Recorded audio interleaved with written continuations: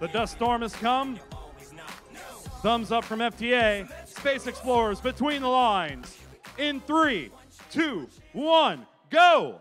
And as we enter this next semifinal match, it's advantage blue. Red Alliance fighting to stay alive.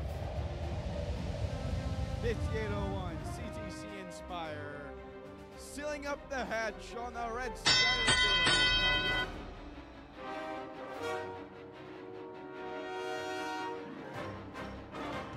And over here on blue, I have Railer Robotics with the hatch panel in hand, looking to adhere it to the Blue Alliance rocket, and that's successful.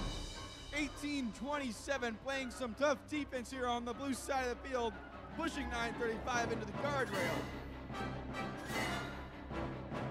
51-26, doing the same over here on red, pushing 1986 around. They will not let them get to a scoring location.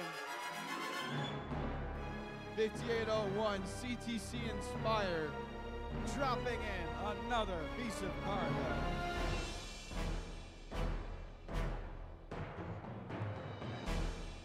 The Hive 1827 really getting in the way of Railer Robotics here. Railer opting to go over to the other Blue Alliance rocket and scoring that piece of cargo. Just over 1 minute left now. Semi-final match 3.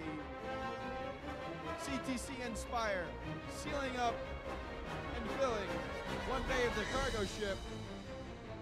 EMP and Team Titanium in a little bit of a battle over there, breaking away. The GOAT securing some cargo. They gotta be careful though, they're getting roughhoused by the Red Alliance. 1826 again, being blockaded by 5126 EMP as our 30-second sound rings out. 5801 CTC Inspire caught on top of some cargo here on the center of the field. Can they get off of it? Now driving on top of 5826 with 10 seconds left. 1986 getting up, and there's CTC getting off with just 5 seconds left here.